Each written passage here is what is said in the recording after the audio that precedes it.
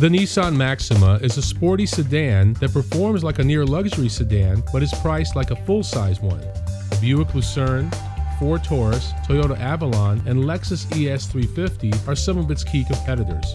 The Maxima is a solid sedan with aggressive styling and respectable performance. The CVT transmission offers cutting-edge technology for drivers, and everything about the Maxima is geared towards a sporty driving experience.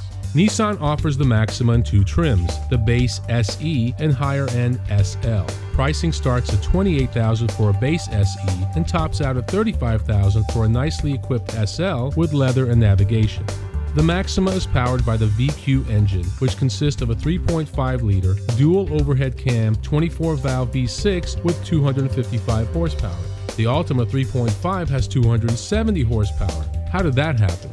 The Maxima introduced the phrase four-door sports sedan in the 80s, and it continues to live up to that label. The Maxima is sporty and relatively fun to drive, but I cannot justify this car when the Altima offers so many of these same features and the same engine, but with 15 more horsepower. Quite simply, there is not enough product differentiation between the Maxima and its sibling, the Nissan Altima.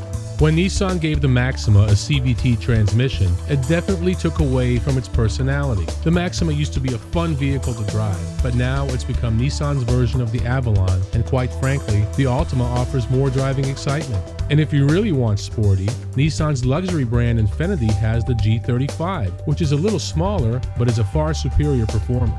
Bottom line is that if you like the Maxima, my recommendation is to downgrade a bit to the Altima or upgrade a bit to the Infiniti G35. The Maxima just doesn't offer enough benefits or distinguishing characteristics, which is a shame because once upon a time, the Maxima really stood out.